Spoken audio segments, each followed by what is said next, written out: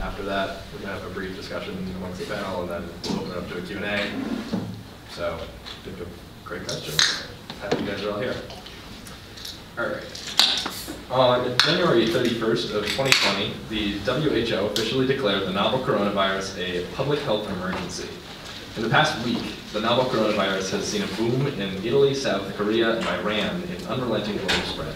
Italian Prime Minister Giuseppe Conte, that's right, has banned people from leaving infected areas, and police have been ordered to find anyone caught entering or leaving certain towns. Several cruise ships carrying those sick with the virus have been turned away at ports by countries who choose to isolate themselves. Today, the Iranian Deputy Health Minister and head of Iran's coronavirus task force, who downplayed the threat of the virus based on how many people had it in Iran, has contracted it. So it's not good. Chinese President Xi Jinping has said that, quote, all-out efforts must be made in the prevention and control of the contagion, and called on, quote, party committees and governments at various levels, as well as relevant departments, to make people's lives and health a top priority, devise meticulous plans, mobilize all available resources, and take concrete and effective measures to contain further spread of the sickness. Chinese authorities also shared the genetic sequence of the 2019 nCoV, novel coronavirus, early in January to support the diagnosis of potential patients around the world, as well as aid the creation of vaccines against the novel virus. In this interdisciplinary panel, we want to try and explore the response at the national and international level to the novel coronavirus, which is quickly evolving into a global threat. We also want to explore how infectious disease outbreaks differ in important ways that make it especially difficult to establish a set of governmental best practices. So here is our panel. On my left, we have SusanChilders. Hello. SusanChilders works in the biology department at Colby, and her teaching includes a new course last fall exploring ways that infectious diseases and health are impacted by climate change. She also leads a geomedicine-themed seminar exploring links between geological processes and human health. Her research interests include the physiology of microbes that were likely present on early Earth and present-day bacteria that interact with metals and metalloids. She holds a PhD in microbiology. On my right is Laura Seay. Laura Seay is an assistant professor of government at Colby College, where she teaches courses on African politics, conflict, and development. Her research and commentary have appeared in numerous peer-reviewed and popular publications, including the review of African Political Economy, Foreign Affairs, and the Atlantic. She is also an editor for Africa content at the Monkey Cage, the political science blog of the Washington Post, and she has a PhD in government. She's also an IR professor. That's true. Good one. On my left again is Walter Hatch. Hello. Walter Hatch is an expert on Asian politics as well as comparative political economy and global security. His research focus is on politics and economy in Japan, Japan-US, and Japan-Asia relations, comparative regionalism and regionalization, and Chinese civil society. Academia is his second career. He spent years as a journalist, mostly as a political and investigative reporter for the Seattle Times, but also as a stringer for CBS News. He holds a PhD in political economy. On my right again is Gail Carlson. Gail Carlson teaches environmental public health courses in the ES program here at Colby and is the director of the Buck Lab for Climate and Environment. She conducts research with students on environmental contamination, safer chemical policies, and food security in Maine. She's a frequent expert witness for environmental policymaking in Maine, and she has a PhD in biochemistry. So that is our panel today. So we're just going to open it up more specifically, focusing on the coronavirus and its recent updates and how it's kind of grown at the global level. And then we're going to hopefully try and broaden it out to lessons we can learn about infectious diseases and government and global response. So one of the things that I think would be really helpful to kick this off with is at least within your own field, what is something that you've seen that's really unique about the novel coronavirus's growth? And I guess what isn't? You know, there are certain things that we can definitely tell are propping up because of issues that have led to things like this before. I know, at least in China, Professor Hatch, there were certain focuses on the way that it was handled early on that is no surprise to how it was able to snowball as quickly as it did. But also we look at things like the WHO on the global scale, and that response was maybe not as effective as some people would have hoped it had been. So I guess we can start probably on the far right. Do you want to open up on this one? So do you want us to talk about what we're seeing that's novel about this, or just generally what it is? Do you want to start with what it is? Or? Sure, yeah, let's go with that. Okay, so if we take a step back and we just think about what this is and how we got here, there are some important comparisons and contrasts between this virus and this disease and others that are important to point out, and that have both improved the response of, say, countries or the WHO compared to past outbreaks, but have also sort of created confusion and led to maybe perhaps some degree of inadequate response.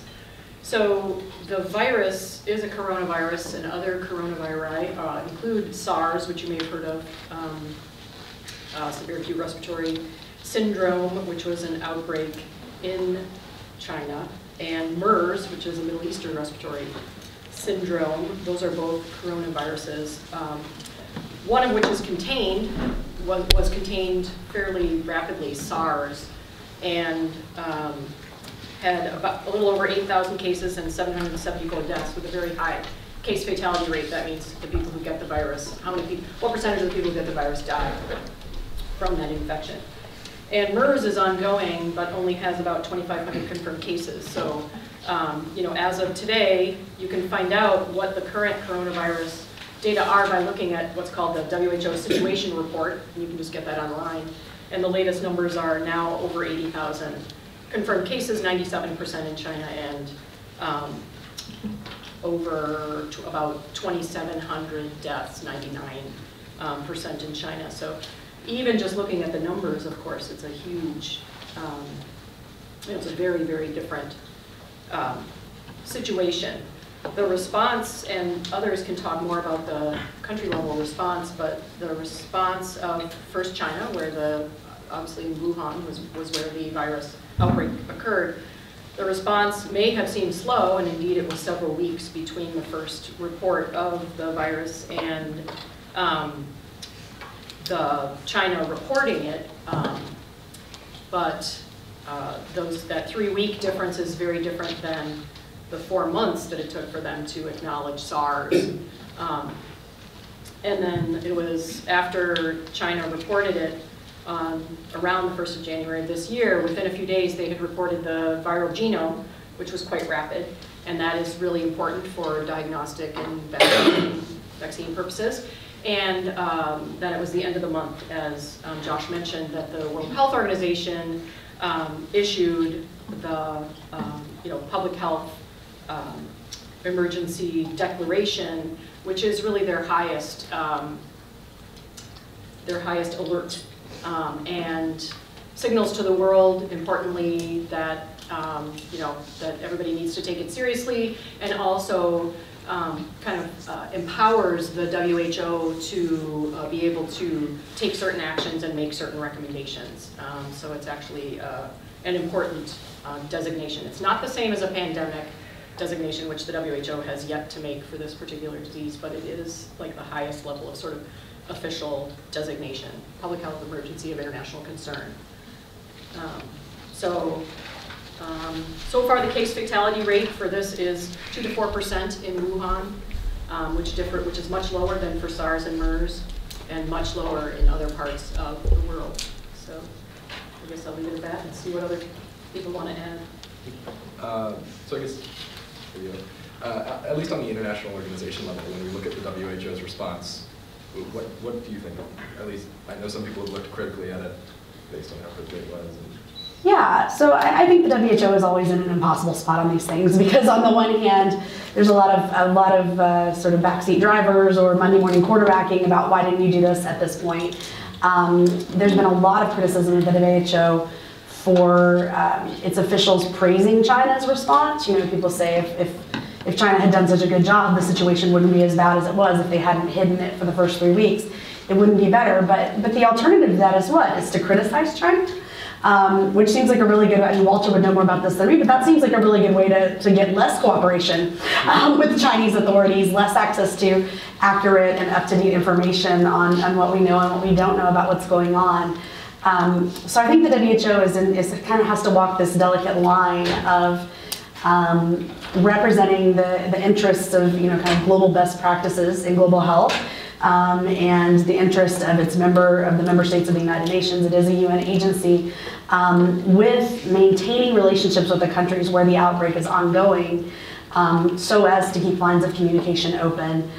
They're also dealing with a lot of reactions from different states that go against kind of global public health best practices. So for example, shutting down airline routes to all of China, or every route from your country to China, is not a recommended course of action. It induces panic, it induces fear, it makes people feel like they're at more of a risk than they actually are at this point from the virus. But it also impedes the movement of public health workers and, more importantly, of emergency supplies to the areas where the outbreak is. And if you want to contain an outbreak, the last thing you want to do is cut off access. So I'm not an expert on coronaviruses at all, but I've done a lot of work on the Ebola outbreak in West Africa in 2014 and 15, and there's an ongoing Ebola outbreak in the Eastern Congo right now. And in both of those, or especially in one of the lessons we learned from the West Africa situation 5 years ago, was that canceling all the flights probably actually made things worse. Because it made it so much harder to get public health workers in and out, so much harder to get personal protective equipment and all the other supplies that you need to manage a situation like this. So, I think right now the criticism that I'm seeing of the WHO this week is, why haven't they called it a pandemic yet? Pandemic is a technical term, and it has meaning. It can't just be, we're scared of this and it's happened in a few countries, and therefore it's a pandemic. I believe that Gail would probably know better than me, but the technical definition of a pandemic is that it is having like a significant impact on at least 2 continents. And so far, thankfully, we do not see that. Yeah, 300 cases in Italy is scary. However many cases in Iran, I doubt the official count is the actual count in Iran, quite frankly, but that's not good, obviously, but it is nowhere near what the situation in Wuhan is. And we should be grateful for that. Are the odds that it'll become a pandemic? Some people say yes, some people say no. I think it's hard to tell at this point. But the WHO doesn't want to induce panic, and that's why they take their time, make sure that certain benchmarks have been met. They were being criticized in late January for not having declared it a public health emergency of global concern yet. But again, they were trying to gather data and trying to get the facts. So I have a lot of sympathy for the leaders of the WHO, because I think they're going to get criticized no matter what they say. I saw something yesterday. The WHO has had a group of experts in China over the past few days looking into the situation. And one of the things that was announced at this press conference yesterday was that there has been a 70% reduction in the number of new cases per day, which is still a lot of people. I think it's 400 something new cases per day, but it's falling. And immediately, the Twitter's instant global public health experts are declaring, well, does he speak Chinese? Did they just take the data that they were given? That is not a way to build trust between international organizations and member states. There's the question of to what reason would China misreport data? They may have political reasons for doing that. I'm not an expert on China, but at the same time, they seem to be very serious about containing and stopping this outbreak, and have been cooperating with the World Health Organization. So it seems a bit of a leap to just assume that they would falsify information at this stage. So yeah, I think they're kind of between a rock and a hard place, quite frankly. Okay. Yeah, and I will add on this idea of pandemic, again, that does promote fear. People hear that and they just think, oh my God, I gotta get away. But it's technically, so a pandemic is not only about how quickly something spreads, it's also the severity of the virus and the lethality, right, the mortality rate. And this is a relatively low mortality rate disease with a high transmission rate. So we're getting a lot of people infected, but the death, and again, in populations, elderly populations, that mortality rate's higher. And you take the average, 2 to 4%, 3% is what I've seen lately. Compared to SARS-1, which was 10%, MERS was more like 35% or something. Ebola is closer to 50%. Those are diseases that you really want to say, okay, we've got to put the alert out. This one, I think, overall, maybe China was a little late in what they did, but that's one of the first things you do. When you don't know about a disease, you try and contain it, right? The first thing you need to do, because you got to learn more about it, you don't know how it's transmits, you don't know how fast it's transmits, and you don't know how deadly it is. And so I think what they've done has been at least a good step. Again, sooner, don't know how that would have mattered. And part of that is why we're not seeing a rapid global spread. Yes, we're seeing outbreaks, right, in Iran and Italy, and there will be more of those because part of our learning process is understanding, okay, how are those outbreaks starting? Where are they coming from, right? It's not somebody directly tied or who has been to Wuhan or the province, you know, so how is it that those starter infectious people in these regions, you know, are spreading? And again, at the state, country level, when you recognize it's happening, containing it, you know, so the information is out there. I know in the U.S., the CDC put together basically preparing communities. They've already stepped up the efforts to prepare communities, get people out there, workers out there, educate the community on what do you do if you think you have somebody who might have the disease, you know, how do you prepare that particular region so you don't get spread. So I think, you know, the WHO is in a tough position, right, the World Health Organization, but right, their, I suppose, goal of not trying to spread global fear, which is happening anyway, at least in pockets. The other thing I would add to this is this virus is essentially SARS-2. It's a variant of SARS from the early 2000s. It's very closely related. It's not going to be the last one, right? This is not something that's going to go away. These viruses are common in bats. They intermingle. There's genetic recombination, so new strains are being made all the time. It's the same as influenza, right? We have more issues with the influenza, the flu right now, at least in the U.S. That's our concern. I mean, there's something like, I wrote somewhere in my notes in terms of transmissibility and how many cases. There's something like 26 million cases or illnesses with 14,000 deaths, which again is a 0.1% mortality. So very, very low, but a lot more cases. And same thing happens in terms of the aging, right? When you understand more about rearrangement, maybe we can't predict what's coming next year. And this year so far, the influenza strain has changed a little bit, but you know, getting back to coronavirus, same thing. We can't predict when the next one's going to come out. We just know it will. You know, one of our biggest fears is the avian flu, right, which is an influenza. I think that's a lot of concern because the influenza viruses tend to be more deadly.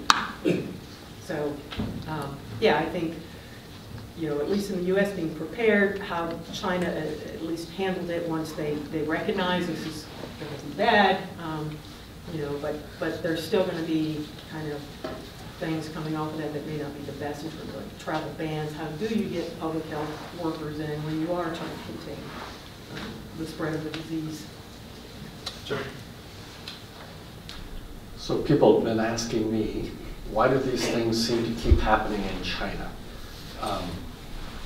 SARS, of course, in 2002-03, this crisis now.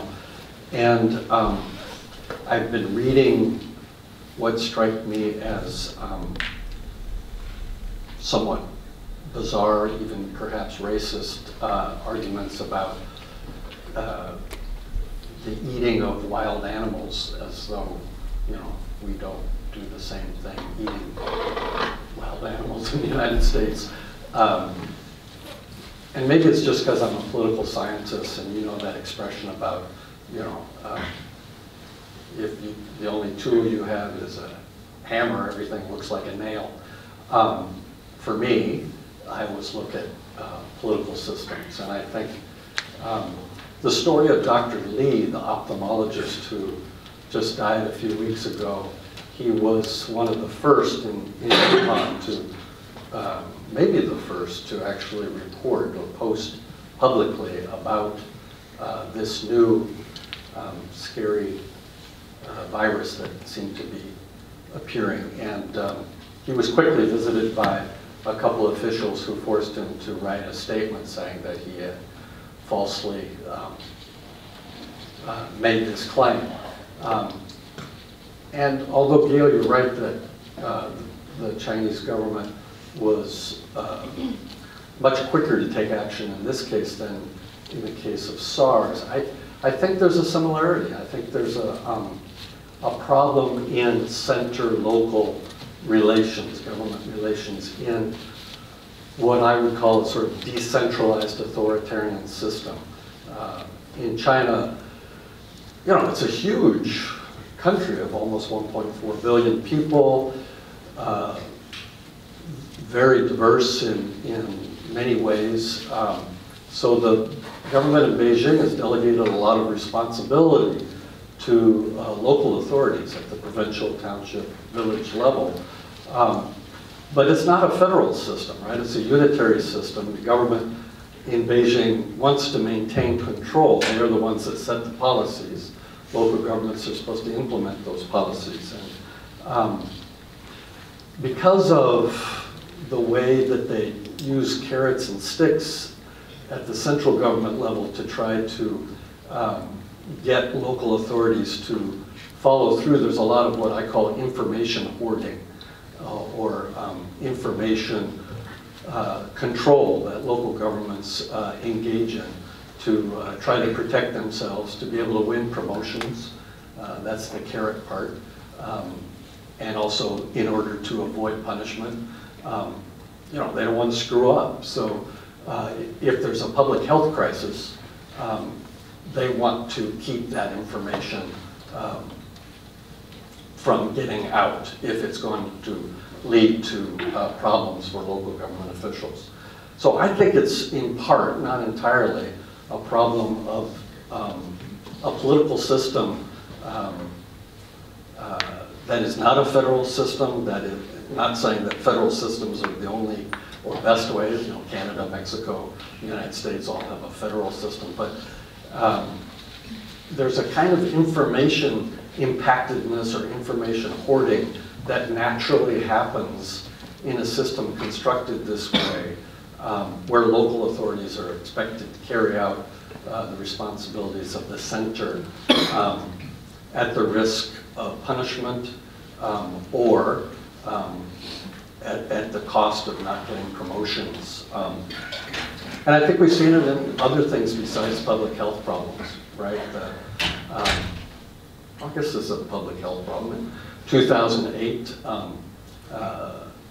milk was found to be contaminated with a toxic chemical in China that dairy producers were using in order to sell more milk, and children were getting sick and dying. And to me, that was another case where local government officials, because of this system of incentives and disincentives, chose to conceal, to hoard the information about what was happening. Okay. All right. So I think one of the things I want to get to right now that is especially prevalent today, if any of you have the news app on your phone, one of the notifications that really kind of shook everyone was the CDC, I think, officially announced either today or yesterday that it was inevitable that the coronavirus was going to become something that we were going to have to deal with within the U.S. In the stock market. Yeah. Dramatically today because of that. Yeah, that was brutal. But I think one of the things that's really interesting to look at from just a national perspective is knowing that something's going to inevitably touch down like this. How can you best prepare for what's going to happen? We talked about this a little bit in terms of kind of taking the right precautions, and you spoke about how shutting down ports can be kind of a really ineffective solution. But what are next steps for at least the CDC or the U.S.? How do you both coordinate nationally and with an international organization like the WHO to really give yourself the best options? I guess if you want to. Yeah, I think we're really in a serious situation right now, and that's because the priorities of the current administration have been to cut many of the preparedness activities and budgets that are intended for just this kind of situation. So after the Ebola crisis, or actually during the Ebola crisis, there was a realization in the United States government that we did not have a point person whose job it was to handle responses to global health crises. And so in response to that, just one person who knows what everyone in every agency that's relevant to the crisis in West Africa at the time knew what was going on and could make decisions. So you have the State Department, you have the Defense Department, you have the CDC, you have all these different actors involved, and there was a need for a coordinator. And so they created something called the Office of Global Health Security as part of the National Security Council staff. So the person who is the director of that office, the political appointee, serves at the pleasure of the president, is supposed to be the point person. So that office existed from 2015 to 2018. The first 2 years of the Trump administration stayed intact, but when John Bolton became National Security Advisor in 2018, one of his priorities was cutting the size of the NSC staff, and so this was one of the positions that was cut. So we, right now, do not have a person whose job it is to coordinate a national response to a public health crisis of this sort. Of course, the Center for Disease Control has people whose job this is, but the administration has cut the budget of the CDC over the last couple of years by about 10%, as I understand it, and some of those cuts have come in the area of preparedness for a particular crisis like this. So I think this is has the potential to be a real moment of reckoning about what is necessary. It costs money to respond to a crisis, and it costs money to respond to it out of your country, and to try to keep it from affecting your country too badly. But when it happens in your country, and it is true, it is almost inevitable that it will be here, it is going to cost a lot of money, and there is a need for a coordinated response. If it's going to be done effectively. I think Walter's right, there are a lot of advantages to federal system, but there are some disadvantages too, and not having that central point person so that we don't have a wildly different policy in South Carolina and North Carolina, for example, is going to be really important. In terms of getting ready for it, I think information sharing, both about who's infected, what the results of their cases are, how we're treating them, what we are finding to be effective and not effective in treatment, is really important, and the WHO is one of the good mechanisms for that. There's also the question of scientific research, which I will not speak to the type of scientific research, but scientists are doing research right now. A lot of our models for publishing in academia are set up around articles that get put behind gated paywalls and very slow publication processes to get results out.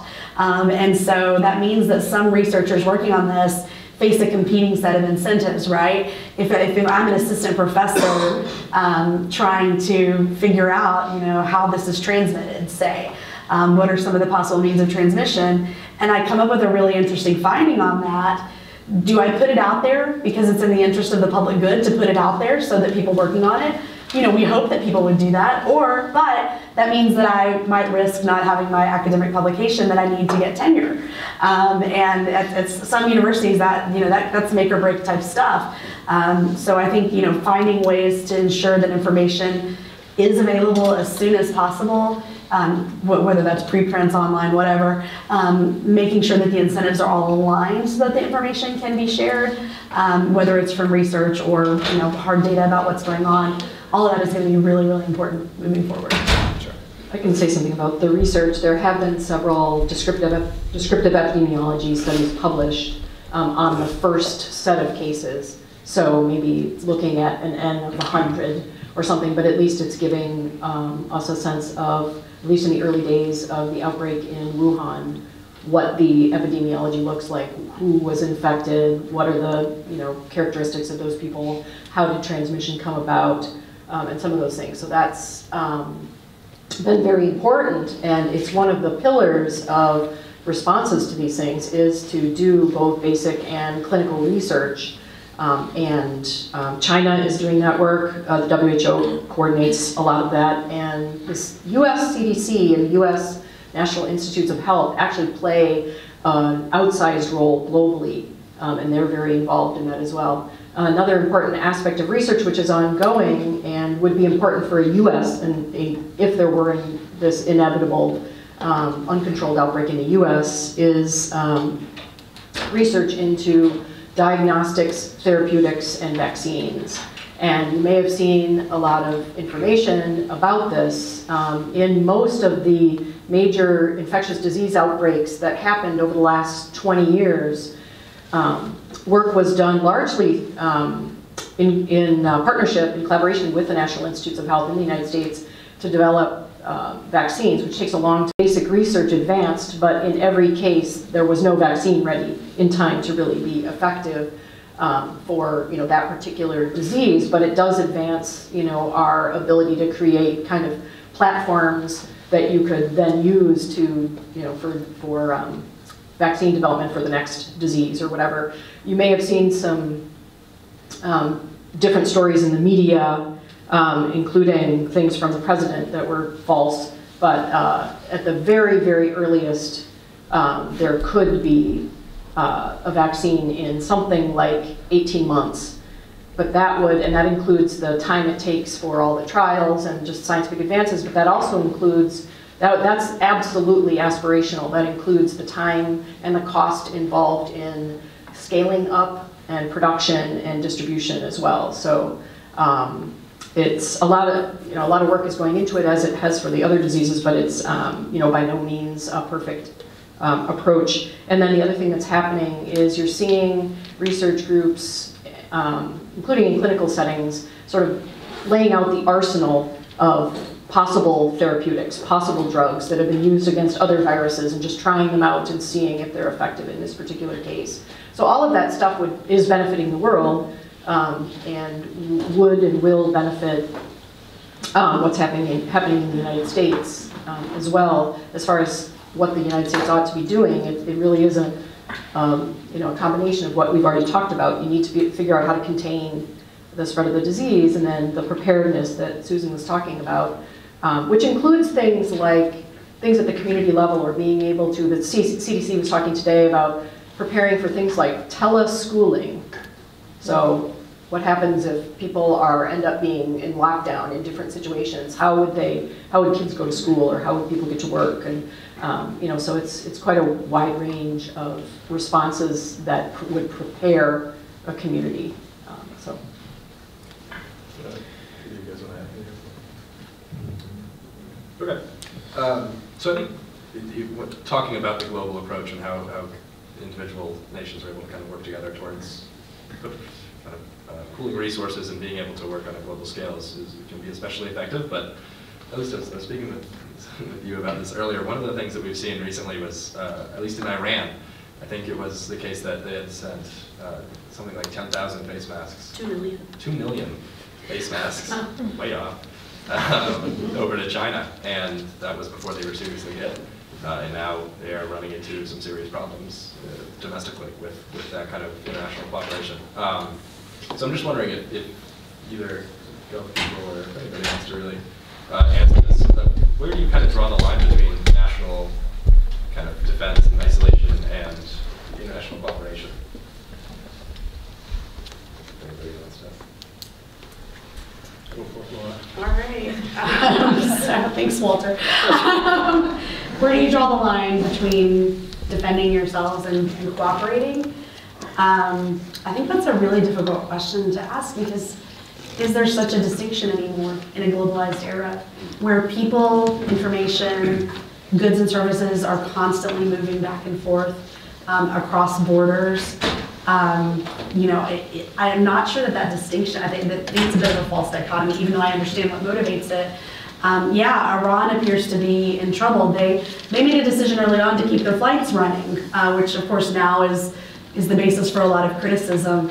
And they decided they want to maintain a good relationship with China, so they were shipping aid, including this gift of face masks. And I think the temptation is to say, well, those are really foolish choices.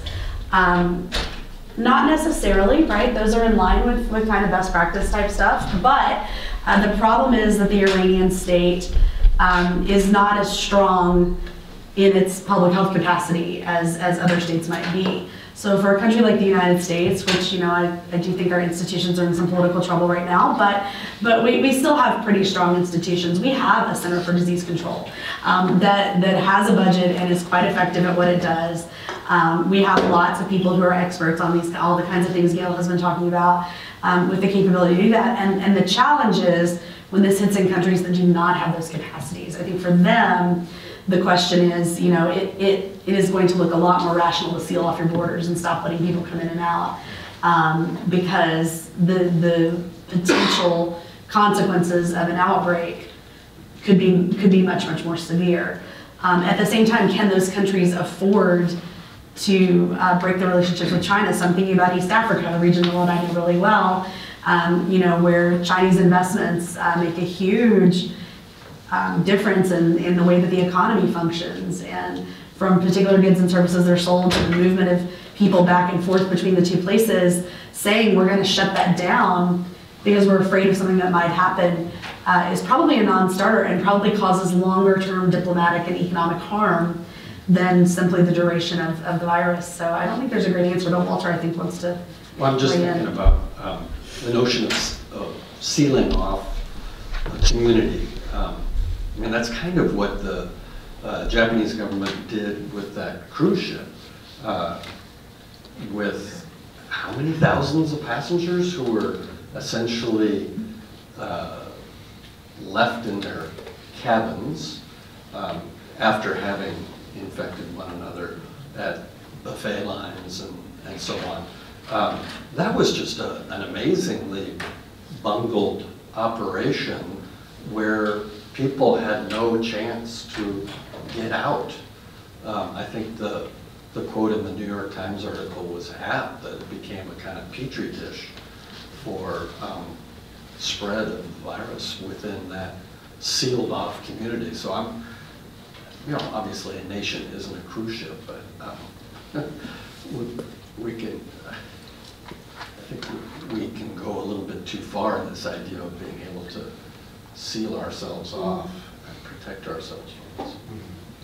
So at least from the scientific perspective for Dr. Carlson and Childers, what can you really do, and how much has this kind of globalized effort really affected the impact of the virus spreading within these nations that choose to really cooperate, and they're going to take in the people that choose to take in the passengers of these cruise ships and really put themselves out there as charitable and willing to take on the virus head on?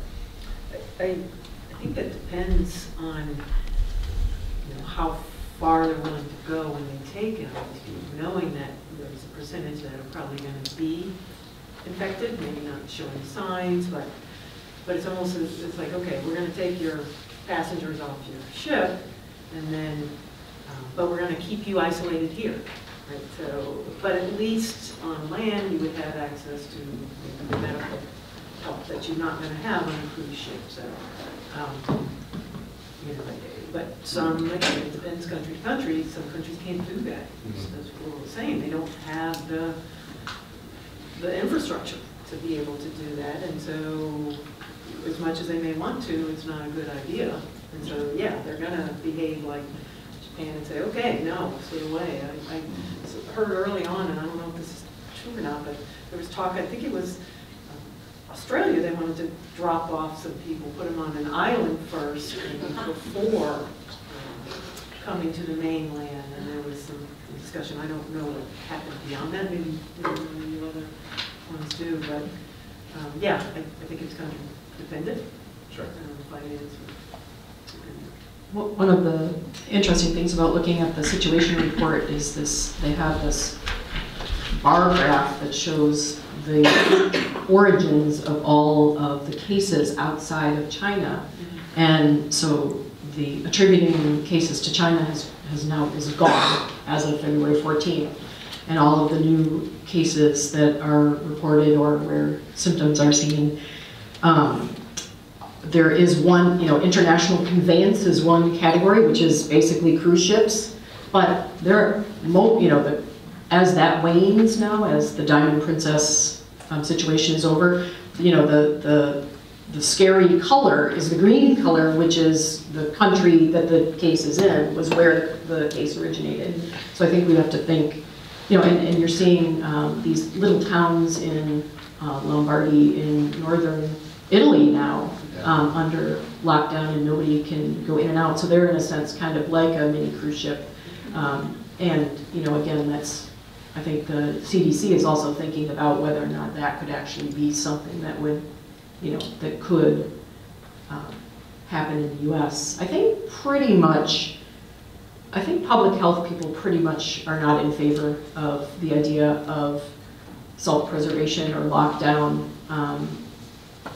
because of the things that Laura's talked about, how you don't have free flow of information, free flow of health professionals, free flow of equipment, you know, and things like that. So, yeah. Yeah, and I misread this, but isn't there, I thought I saw the other day something about, don't they want to move like the cases to California, one city, California The judge cases? blocked it. Yeah, right, and then there was some controversy over that because they wanted to put everybody in one general area, which would mean transport of people, infectious people.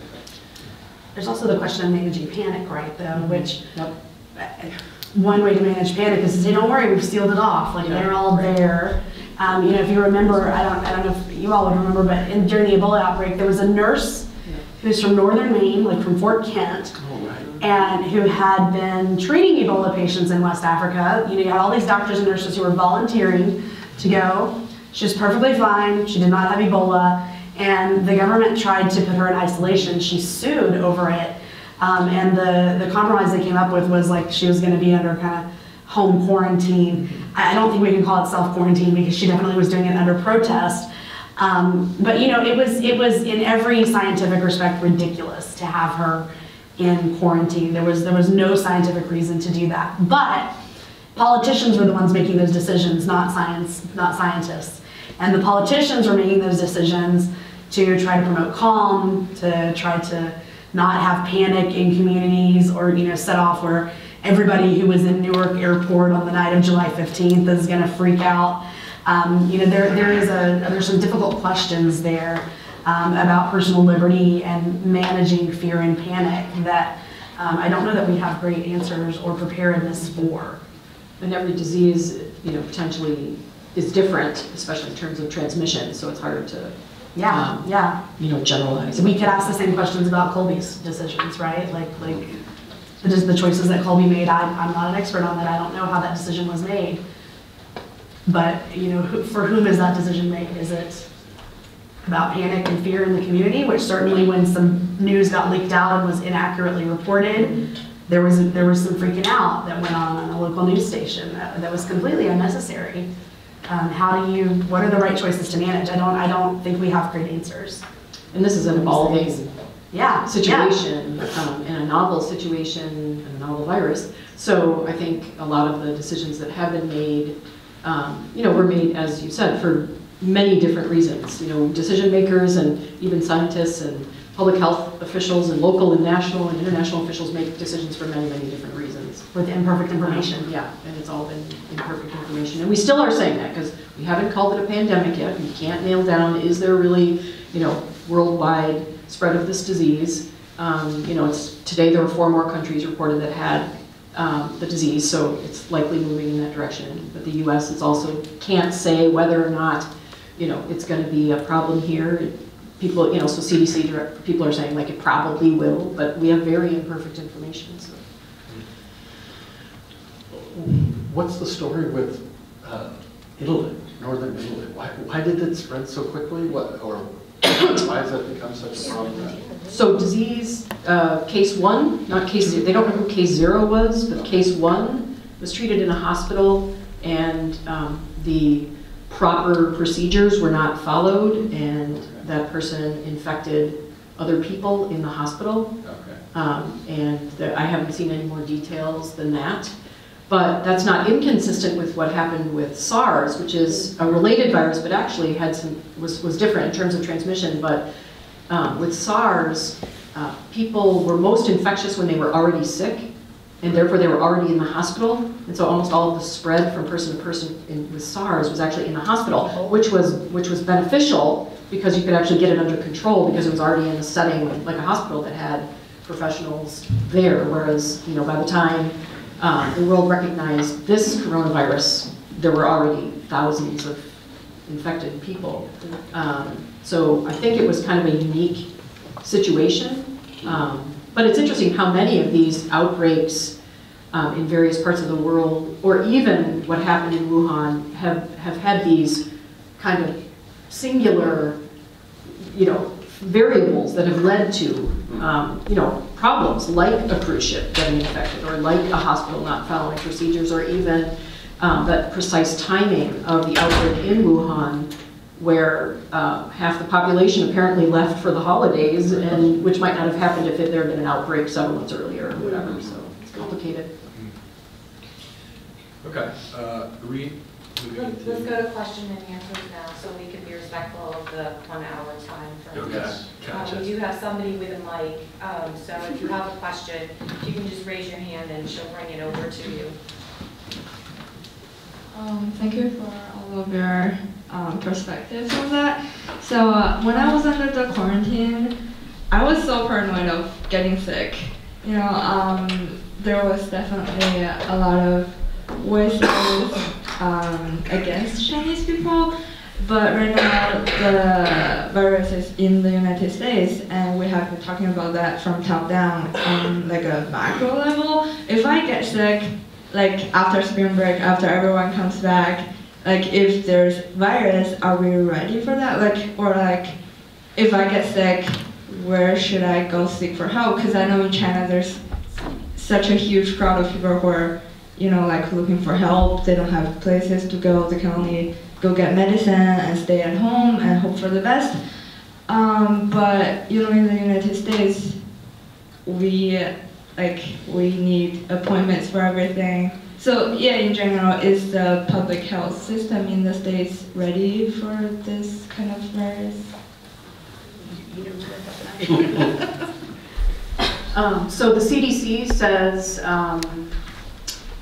wash your hands and practice good hygiene, and if you feel ill and have a fever, go see a medical professional. So like you said, you might, sometimes, and first of all, our health system varies in different parts of the country, but sometimes you have to wait for an appointment.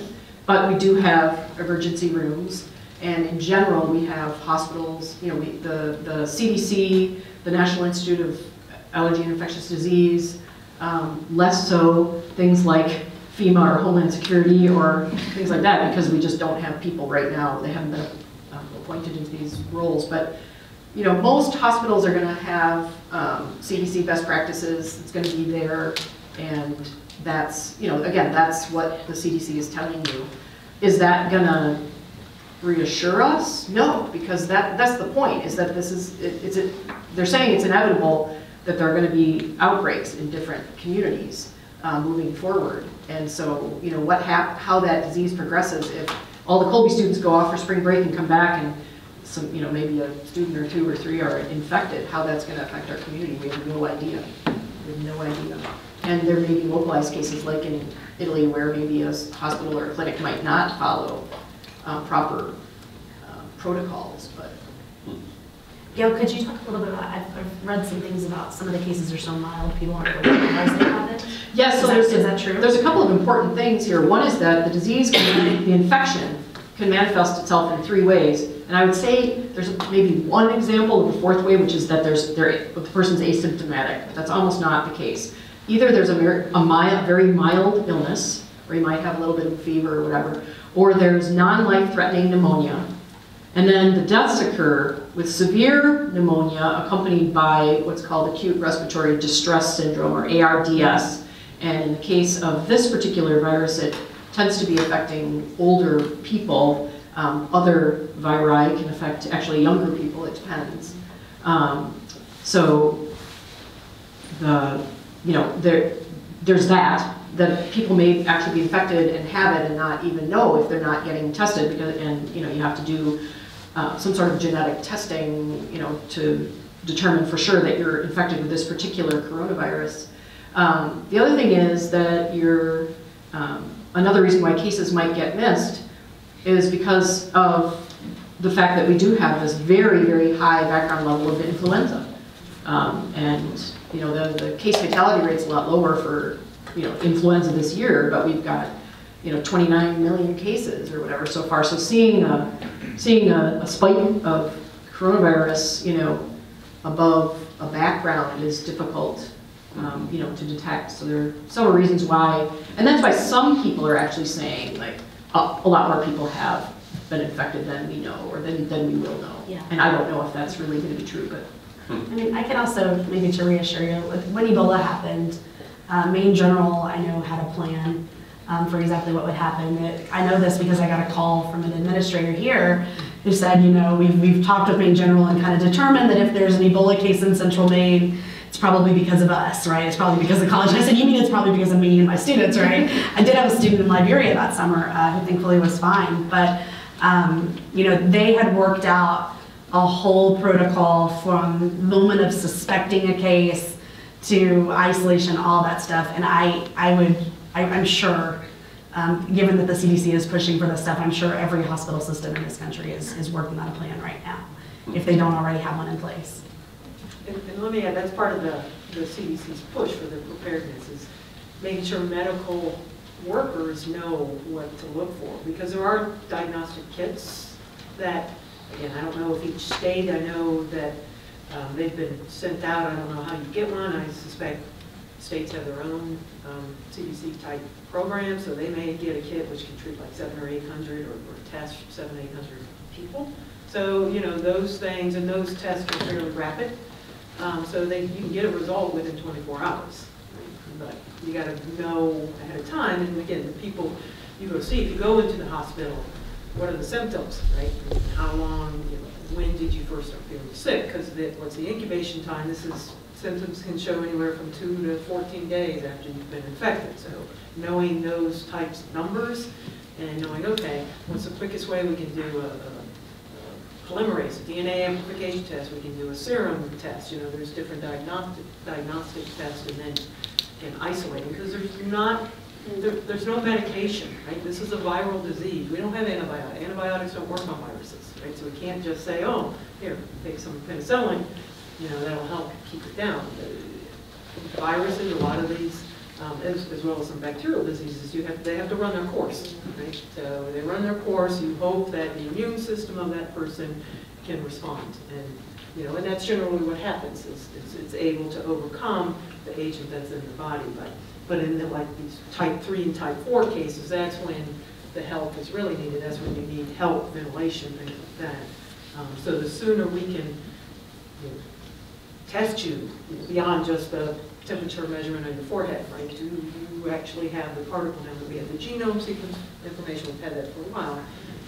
We can respond more rapidly as long as the people are updated, and that's something we do. I think we're doing here in the U.S. Hello. Excuse me. So there are two parts to my question. The first part being, because of their secrecy, to what degree do you think the Chinese government is culpable? And then is culpable for the spread of coronavirus? And then the second part being, as if the virus continues to spread at a high rate, do you think this merits international criticism on the secrecy of the Chinese government? That sounds like I should maybe try to answer that. So I think, as Gail mentioned, there's been amazing progress since 2002-03 with the SARS epidemic. I mean, the way the central government has mobilized around the coronavirus is impressive. I mean, just think about what they built 3 hospitals in Wuhan in 2 weeks.